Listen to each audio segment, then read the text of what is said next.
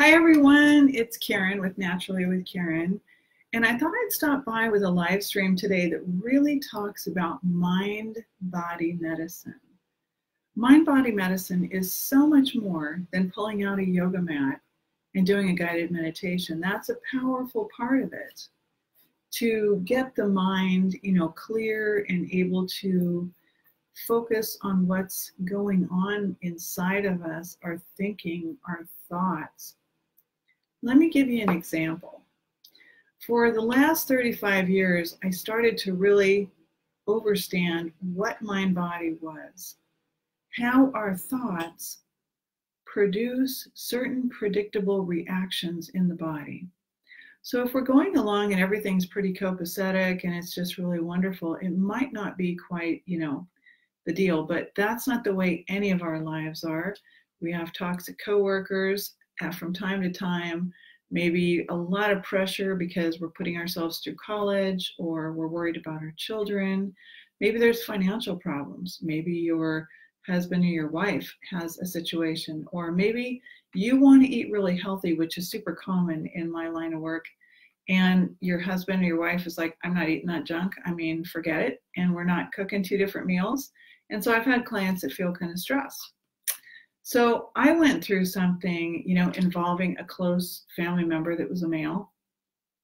And it really caused me a lot of grief and stress and pain, because we love our family members and we want them to change a behavior, or we want a situation to change, or we want them to heal. We're worried about them. Worry over an extended period of time creates something called an oxygen deprivation, meaning that your thoughts are in worry and stress mode. And so you're starting to constrict the body through worry, fear, tension, stress, all of those things. And when you do that, it produces a predictable oxygen deprivation in the body. Now, Louise Hay, you may be familiar with her book, which is what I read in 1984 or 85, called You Can Heal Your Life. And that's how I began as a baby beginner in mind-body medicine. 35 years later, I'm working it with my clients to a very high, sophisticated way of using it, because anyone would 35 years later. So what I was just describing about mind-body medicine, where you could have a predictable oxygen deprivation, was noted as a tensomyositis syndrome by Dr. John Sarno. He was a professor and also a doctor, an MD in Syracuse, New York. And so people that needed to have neck and back surgeries done, they thought would be flown, would fly in to see Dr. John Sarno, and he would put them in 90-minute group coaching sessions where they were able to release out their tension through talking and sharing. And some of it is kind of similar to the AA 12-step programs, where you're sharing and releasing and caring. You're getting support. But really, the root of all of this is that you're releasing tension in the mind. Because tension in the mind, it doesn't just stay there, okay? So in my situation, I took a couple of really long walks. I'm going to go again probably many times this week. And I made the walk about 2.5 hours to go from the Rose Garden in Duluth all the way down to up to the lighthouse and circle around and around the Canal Park area. And so I made it about a 2.5 hour, maybe a little bit longer walk. And I was really needing to do that for a long time. And I wore some incredibly flexible shoes. They're kind of the real cheapy tennis shoes from Walmart that have the Tempur-Pedic in the bottom. So they bend a lot. They're very flexible soled. And I noticed that after the second day, I started to feel a lot of tension in the ball of my foot. I put a picture up. If it didn't show up, I'm trying to see if it's there. I'll post another picture, but you can easily Google a foot or a hand reflexology chart. And so I realized that it was much like one of my clients who has a neuroma on her foot. And she often will ask me to go in there and really get some circulation to it. And I can feel a hardened spot there that's developed a lot of scar tissue.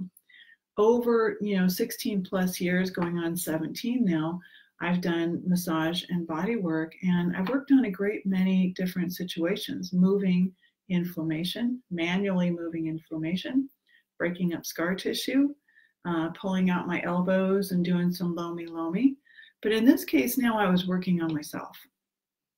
And I could have just had a knee jerk like many of my clients do, because all we've really ever been taught in the mainstream world is that something's really going on with my foot. So I'm going to go to my primary care physician, my PCP, and then I'm going to see if I can get a referral to a podiatrist. So my foot has been sore for just a couple of days, but today I realized that I need to actually go to the gym as well. It was rainy and drizzly, and the thunderstorms were just super powerful, and I love them here in Northeast Minnesota. This one was particularly powerful. And I went over to the gym and I did an hour on the elliptical. It's, a machine that goes in a motion that's really conducive for your knees and your hips. And I do it at about a level 10 because I've built up to it for a great many years. I've always been a person who does a lot of working out. And so after I did that, I took a nice shower at the gym and I laid down in the sauna, and it was pretty hot. It was over 100 and some odd degrees, probably closer to 160.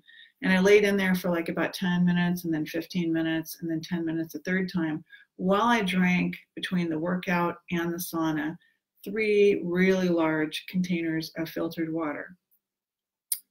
When I got home, I noticed that between the 2 super long walks that I did and the hour on the elliptical, and also touching in and saying, you know what, Karen, you were pretty sad about that.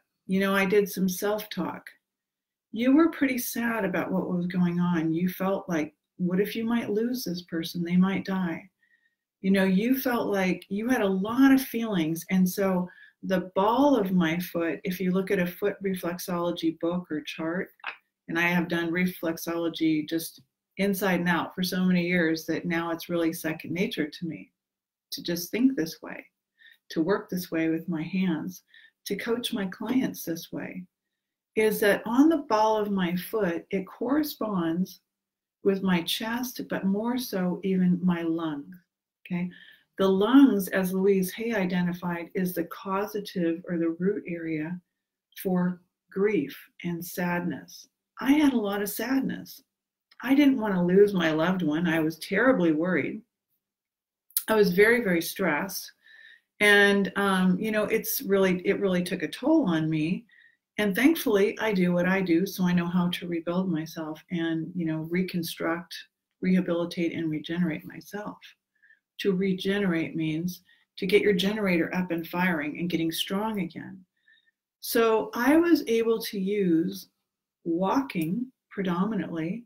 And while I've got a meeting in Duluth today from, at 5 o'clock, I'll be able to do the walking again tomorrow and Friday and Saturday and Sunday, around the times when it's rainy, while it's still nice enough to get out before it gets really cold and icy up here. But that's really what I wanted to share, was that over the last 35 years, clients have had coaching sessions, and sometimes clients want to control the session. Some of the time. Most of the time, my clients don't. If that's you and you cancel a session and you think, oh, everything's okay, what I like to do is to be able to go deeper, because when we're on the screen one-on-one, I can see the body language. You start to tell me about your story, and it's easy to assume that it might just be visiting or it isn't really accomplishing much. But in fact, I'm sitting here taking notes and really being very interested and figuring out what is the root of it. Because most of the time clients couldn't just say, well, I was really sad about something, so it's the ball of my foot, and that's my job, okay? My job is to say, oh, I see, I can see just had a glitch where it froze for a minute. I can see exactly what's going on. So I've been able to do that with Parkinson's and myasthenia gravis. I had a client named Beth, and she had myasthenia gravis, which involves the thymus gland behind the heart. And so as I said, please tell me a little bit about your story. I'm interested. Now, see, that could appear like I'm just getting paid to visit with you. or you don't really need to do much, you can handle it totally on your own. But in fact, to go through this kind of a journey and have someone with my level of experience to be able to say, here's exactly what I see that's going on, and here's something we can turn around, and here's what's showing up on your hair tissue mineral analysis, and here's what's showing up in the doctor's office. But by and large, the majority of people are going to say, I've got foot pain. My foot pain hurt pretty bad. I was going to say it's probably about a 7 out of a 10. But I said to myself, something is healing inside of you, Karen. And I'm so familiar with that. You're healing and releasing a lot of grief and sadness that could have been stuck in the lung meridian, in the lung reflex point. So instead of us going and just totally trying to heal our lungs, we can walk and release it by walking either barefoot or with a super bendable, flexible shoe. And we can, bless up, Melody, good to see you, and Pam. So we can release these things, these feelings, these thoughts, or what Dr. John Sarno called tensomyositis syndromes that showed up as, tennis elbow, plantar fasciitis, TMJ, all neck pain, especially low back pain, which is very emotional and very connected to the thoughts, okay? So mind-body medicine is actually, when it comes to being an herbalist, a massage therapist, a certified yoga teacher, a detoxification expert, what else? If you had 35 years, you could gather many things too. But mind-body medicine is actually one of the most powerful medicines that I have to work with people. And it's where people get confused and think, I don't need to keep my coaching session tonight. I'll go ahead and book it for a week from now because, it just looks like we're not really doing much. Well, we are. We're actually doing something incredibly deep. And it might look on the surface like it's just visiting, but it's actually me taking in lots of information about you so that I'm able to help you put together a great plan. So this is just a short live stream. I don't know if you saw some of the pictures earlier, but I made some fresh, natural, unhulled sesame seed milk with real pure maple syrup and vanilla. And then I milked it through my nut milk bag, and it's in the refrigerator. So now when I want to make a nice smoothie, or if it starts to get kind of cold, I can put it over a bowl of oatmeal, whatever, right? I'm taking some of my leftover wild rice and spinach and garlic. I worked at the Harvest Festival, and we got, I got probably about 7 or 8 heads of garlic that had been forked, and they were gonna toss them. So those of us that volunteered could take some of the garlic that had been forked. So spinach, and I put tomatoes, some of my heirloom tomatoes in there, and garlic, and the wild rice that I got from Anahata Herbals. And it was just absolutely delicious. That's how I like my food rhythm or my food movement to be, what do I have to use up? Well, I needed to use up the spinach, and I really needed to use up the tomatoes. And I knew that the garlic was going to give me that extra little boost of herbal antibiotic. And so I peeled off and threw away the garlic that had been, stabbed with the fork. And it looked like it was getting kind of not so good, right? You wouldn't want to eat that. It was really exposed for a long time in the dirt, and it was kind of yucky. But I peeled it off, and I used the rest of it. Now, sesame seeds, I noticed, were like $4.49 a pound. I used about a cup of sesame seeds, and I made a really thick milk because I was making a medicinal tonic. So instead of me going and buying another ionic zinc bottle, I made myself a really super medicinal sesame seed milk. And I had a little bit of a play on words, which is why I called it Open Sesame. So anyway, I hope you've enjoyed this. Where a lot of people would throw something away, like the peaches that I was given because they were really bruised on one side, I've got my paring knife out that I get at the Dollar Tree for $1. I've got 4 of them now. And I'm cutting off the bad spots. I'm, rinsing them really well and washing them, and I'm putting them in freezer bags. And then later, just like yesterday, I had a delicious cinnamon peach smoothie. Okay. So thank you, and I hope you have a wonderful day. If you like this, I'm going to be uploading it to my YouTube channel at Naturally with Karen. And I appreciate if you go over there and subscribe, because I can do live events like this that I'm doing on Facebook once we get 1,000 people. Thank you. Make it a great day.